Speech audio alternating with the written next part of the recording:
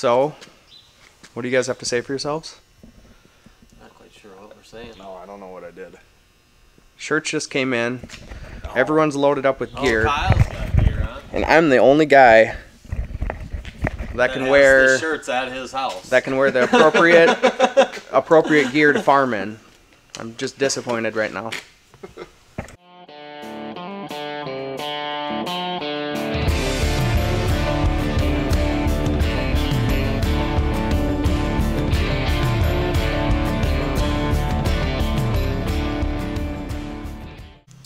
So, we ended the last video talking about the 620 and how it's leaking water. Titans came out and they looked at it and they think that the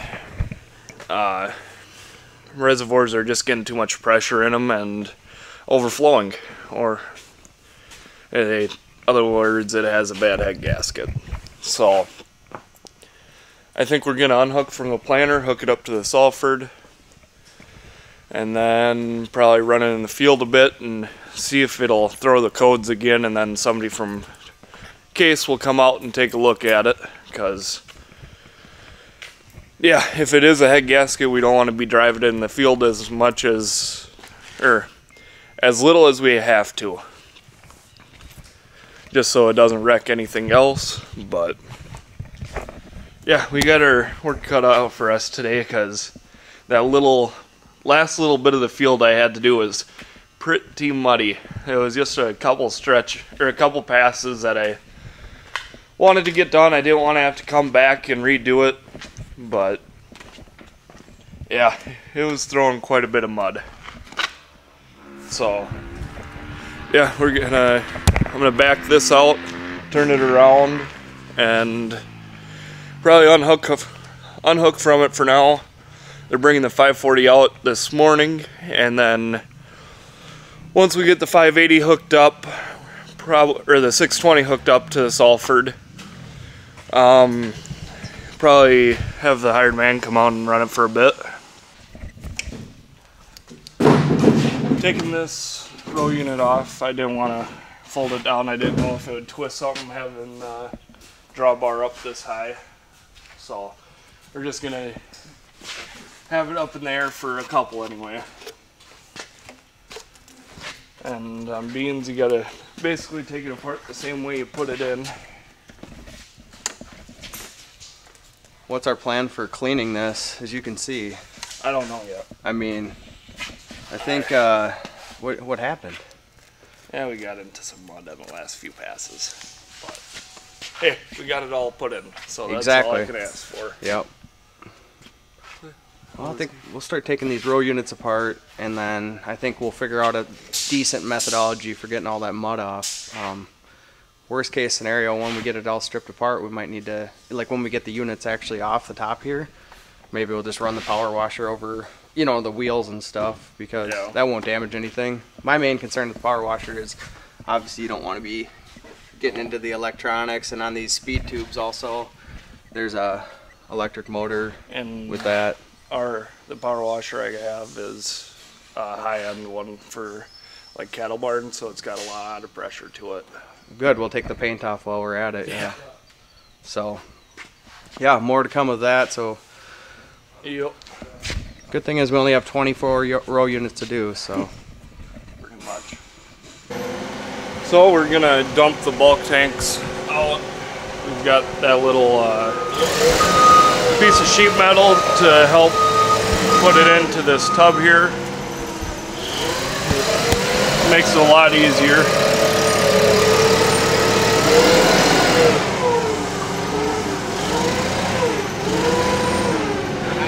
Up. Yep. Nope. Down. Forward. A little more. Oh, that's good.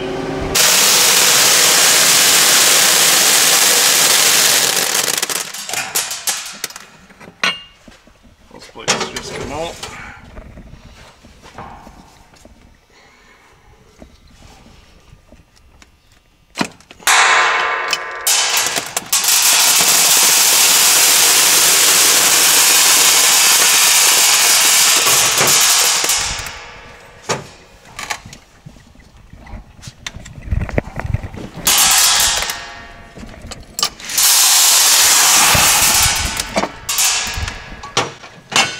And this bar, you just slowly pull it out. This one. But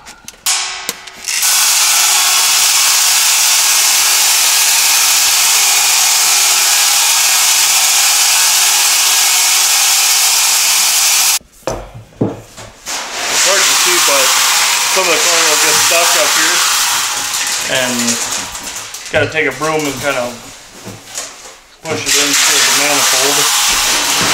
This makes it a lot easier to do it this way than try and vacuum everything out.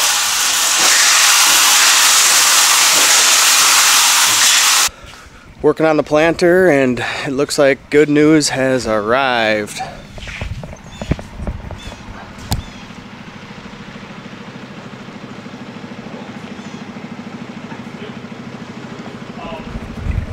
Awesome. That means things are going to get done. Tillage is going to start here very soon today. Nick will be right behind him in the planter. Yeah, things look good. Let's just hope it's fixed. Well, we got quite the little assembly line going on here with 3 of us. It's nice to have another set of hands. Chad's reassembling the row units that are set up for beans. At the same time, he's kind of taking the corn row units off. You can see these, and we're getting them all cleaned up as we do this. Nick's over here. He's actually flipping everything over for beans with the I'm not sure what you call the part you're putting in there. I don't know either. It's like a little, so it kicks the seed out of the right. And then he's putting those, and at the same time I'm over here taking these speed tubes apart from the corn, and when I'm doing that, I'm inspecting all the components and the belts to make sure there's no wear that we should be getting fixed here over the winter before next spring. So basically trying to deal with any potential problems well before we ever need it. So yeah, I would say a few more hours here and we'll have this planter probably switched over. This is the glamorous part of farming, where we get to use screwdrivers, putty knives, and hammers to remove the mud from the planter.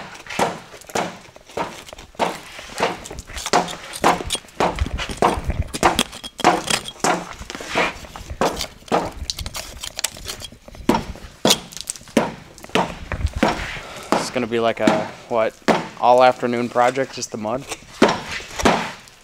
Yeah. They redid the hydraulic pumps. They said part of the problem was that we were hooking up the big return into that hose down there, and that's how we've always had this planter hooked up last year, and yeah, last year only. But we had it hooked up to that return line, no problems, no issues. But this year, for some reason, it wasn't working. So yeah, that's what they came up with. I don't know why. Yeah, I asked them multiple times if that was the issue. No. We did it all last year, no issues, and now this year we've got a bunch of problems with it. So we're hooking it up different now. Yeah, so how it was explained to me is that return line we were hooked up to just returns back to the tank. Yep. And then when we use the port here, that actually goes to the pump. Yeah, exactly. So we'll use this port here, and that actually goes directly into the pump. So it's like gives that instant, Yep. refill of the fluid, hydraulic fluid that it seems to need. So, I mean, all in theory, that's what's going on. But really, you'll know within a couple hours of planting for sure. If you can't run pretty much, whatever pace you want, then there's something wrong still. So.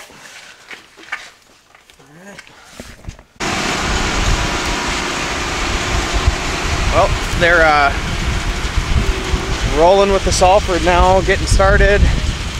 That's the 620 that potentially they think has a head gasket issue, so they're really just out there working it, trying to get it to throw a code, and then the service manager here from Titan is out, and he wants to get out and look to see if he thinks that's exactly what it is, or if it maybe is something more simple. So right now, we're just kind of walking here and looking at the seed bed, and Still pretty wet. yeah, surprisingly wet. But I mean, look at it. Dust is. Well, that's from packing snow there over the winter. Well, come up here and look. Dust is flying, but you know, you get under that surface just a little bit, and it's pretty wet. Tracks are hard. You need to dig into these tracks. It's pretty loose though, Nick.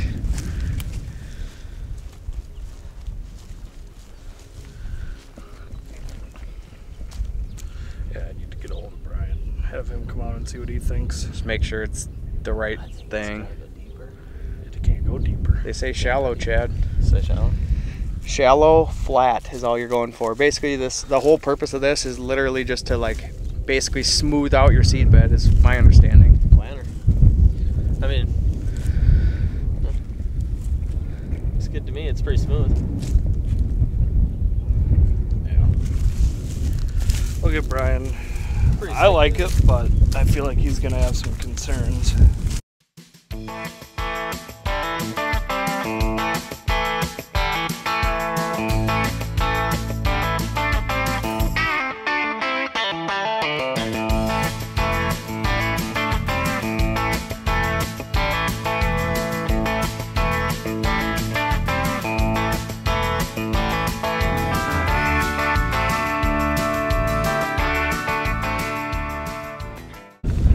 So we're on this field here where we're gonna start with beans. We got Brian out here. He's an agronomist, consults with basically everything we're doing. So what are we looking? We're basically checking and make sure the Salford is kind of doing the tillage job that we want, achieving like that nice flat seed bed. And then we're also in some of these low spots here, just making sure we're not pushing it with the tillage to, you know, and causing, I guess, issues for when we're planting here. The forecast looks like it's going to be pretty nice, warm, sunny, so things will dry out. So we're just making sure we're not getting too far ahead of the game, I guess, with tillage in some of these wetter areas. Yeah, I think we'd like to hunt down a field that's dry enough so we can get that planter set for beans, because obviously when you change over, yeah, you want to get the planting depth set again and population set, the monitor set. So when it is go time, which hopefully by tomorrow we can really roll, but everything's just a little tacky. Yesterday was really cold and kind of cloudy, so we didn't get a lot accomplished on the drying side. So today, much better. Right. Yeah, so we're probably in the lowest spot right now. There's a tile intake right there, so clearly it's low. And I mean, this is, you kind of, I mean, it's your pure mud there. So it varies pretty widely. It goes from, you know, areas like this, and then you get up on the hills, and of course, dust, you know, it's dry enough. But I think that's what we'll do, is try to check and see if there is something that's pretty much ready, because like you said, it'd be good to get a little bit of a jump on getting that planter calibrated on a day like today or early tomorrow, so that you're not wasting, you know, start Monday morning and then you mess around for half the day with that. So I think we maybe want to consider going out to Oscars with tillage. That's probably the driest land you got. I know it's not where you want to start. That's also not very dry. Really? Oh, I thought you guys started out, but oh yeah, that's a lake bottom though.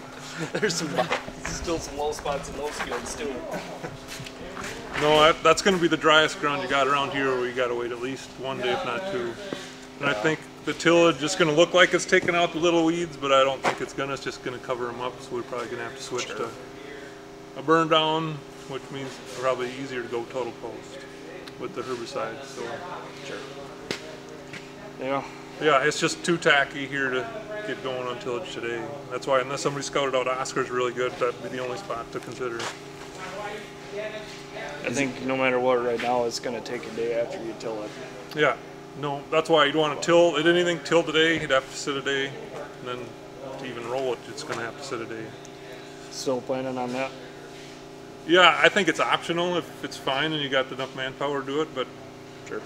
rolling is not absolutely necessary. I'll probably have Riker do the home field and see what it looks like, Right. and then if you think it's good, have him keep going. Yep. And you got an award-winning rock out on the home 80 here. You got to go pick up too. It's like Good lawn ornament. Yeah, it's in one of those almost in a Sure. washout, but if he was out there in the tractor, I have no idea how he missed it, because that's like a 500 pounder. Was it like that far out? No, like laying No, up it's on laying on top, the ground. and it's It's like yeah. somebody pulled it out already. It's just sitting there. And we looked at lake field to call it, and we could ponder on no-till in that. I was just I mean, planning this will go through it, but Yep. the whole thing's not tilled, so it's just. I was just planning on having him try and Sure, no, use the that'll work Salford too. on it, But and that again, that's got some wet spots in it. yeah. Basically everything we looked at, it looked like 95% dry, mixed with those wet spots enough to the point where it's like maybe just give it a day and Yep. let those catch up, and then it's all good instead of 95, I guess. But we definitely don't want you bringing a planter back that's going to put that much dirt on the ground again. We're not doing that again. Until it's the last day of planting, and I What just did they want to say? get it in. I Got can't. it done. I was like, that couldn't have been good. When I saw this thing last night, I came out here and I'm like, oh my gosh, wild. What do you want us to go for depth again? We're going D3, which is supposed to put it at 1 1/4 Inch and a quarter? D3, I got that written down on our note card, and that way we don't forget, but he said we'll have to check it because, D3, is that with the bevel yeah, back towards us. Yeah. So we'll make sure we get those all flipped around and then actually Yep. check the depth, and if we have to adjust, I'll just write down whatever adjustment we make. So Yeah. yeah. Yep. Sounds good. So yeah, I guess 4 inches of rain or whatever we got makes it stay wet for what, a week? Yeah, it's been a whole week. The good news is that first planted cornfield looks fantastic. So Yeah. when you can go, it's work. So, we're wrapping up the video now. It was a pretty good day. We got the 540 back. So that should be good to go for planting. We're thinking a couple days yet. One for sure, maybe two before it gets dry enough to plant. We got the 620 still going on tillage somehow. It is not leaking any coolant. They're not getting any of the lights to come on. So he's putting the hammer down on that. Gonna try and get a ways out ahead of me. There's gonna be a few spots that he can't get to just because it's too wet, but yeah, today was a pretty good day. We had my buddy, he's an electrician. He came out and wired up our heater that got put in this winter, early winter. We were just running an extension cord to it, but he got a box put up there now, so that was something good to get done. We got all the monitors switched around now, so they should all be good to go. And all the mud and dirt is off the planter for the most part. We made a pretty good mess. But yeah, that's about all I can think of. You got anything else we need to recap? No, I think we got a lot done. Got the planter all switched over, and I think the biggest thing is once it dries out, we're in a position where we actually have everything working and set up. And you're working a 16-hour day to work a 16-hour day, not a 16-hour day to plant for 3-4 hours. So then we got this 580 here, so if we do have any breakdowns, we're hopefully hour and a half tops. right, flip the Getting right monitor, back to it. yeah, switch Yep. monitors out and go. So Well, the only thing we would have to switch monitors is if this tractor breaks down again. If the 620 does, that's just hook right back up and go. perfect. So Yeah, so we've been basically down to one tractor most of the spring, then a loaner, then down to one. Then we had two at one point for about a 4-hour period, and now we're sitting with three. Three So quad we tracks. actually have a little bit of extra insurance, I guess. So Yep. I realistically think, what do we have, 800 acres of beans? about 800 to 900. Right. So beans, obviously, you need to fill up substantially A lot more. I think we have 20 boxes, so 1,000 units of Yep. beans to plant. So the biggest thing is going to be making sure that we have the tender rolling. That's going to be the main limitation on how much we can get done in a day. But really, 800-900 acres with all the drive time and stuff, we're talking 3 pretty average, pretty decent days. Not crazy, but Well, and that's the nice part. Beans this year, it's all around home for the most part. We got maybe, 250, 200 acres that aren't close to home. Just about all the acres are within a mile of right here. There's maybe 200 that are more than 10 miles, but it'll go quick once it gets going. So, looking forward to putting some beans in the ground. So, if you like the video, like, subscribe, leave us a comment if you have any questions, concerns, or just want to say hi. But thank you for watching. Till next time.